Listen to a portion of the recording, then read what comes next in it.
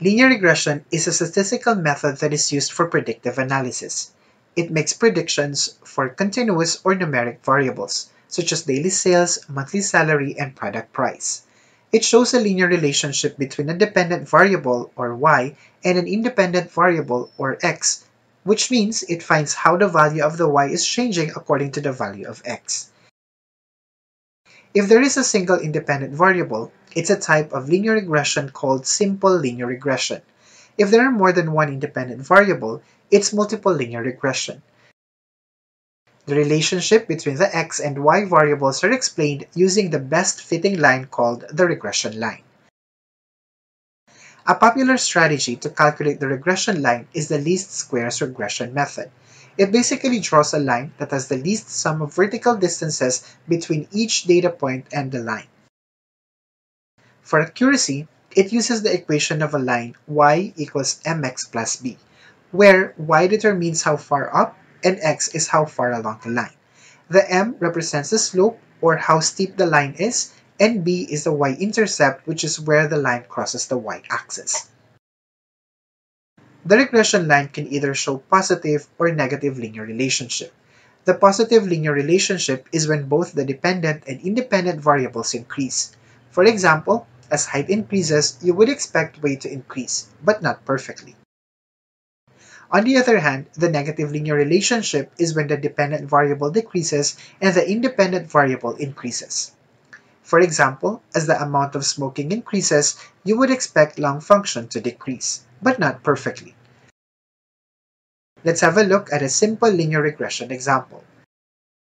Suppose John recorded the number of hours of sunshine and the number of popsicles sold from Monday to Friday.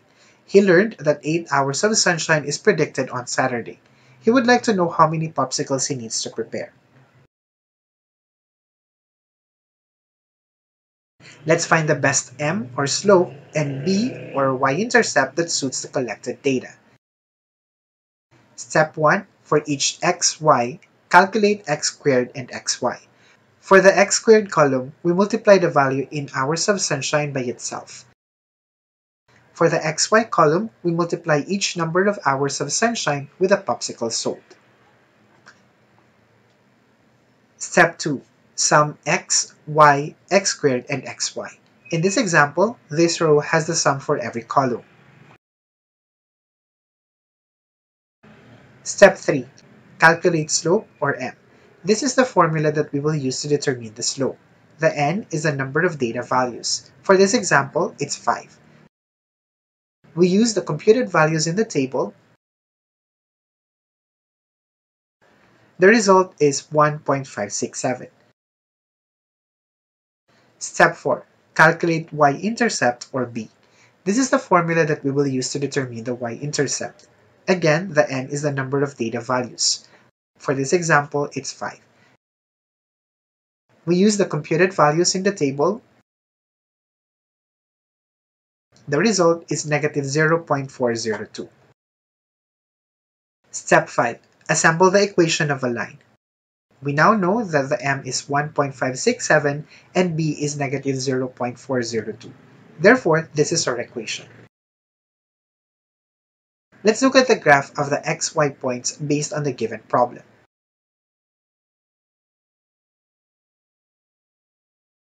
Let's also use the equation to draw the regression line. Here, we have 2 additional columns. Using the equation, we have the prediction for every x value. Comparing the given y and the computed y, we find the error value. At this point, let's see the data point with the regression line on the graph.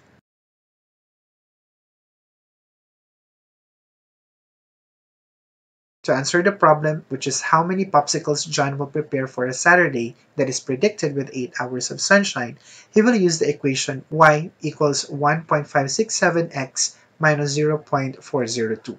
The result is 12.938. Therefore, John can prepare at least 13 popsicles. I hope this video helped you in understanding the concept of the simple machine algorithm called linear regression. The next video will be about the decision tree algorithm. Please consider subscribing to my channel. Thank you!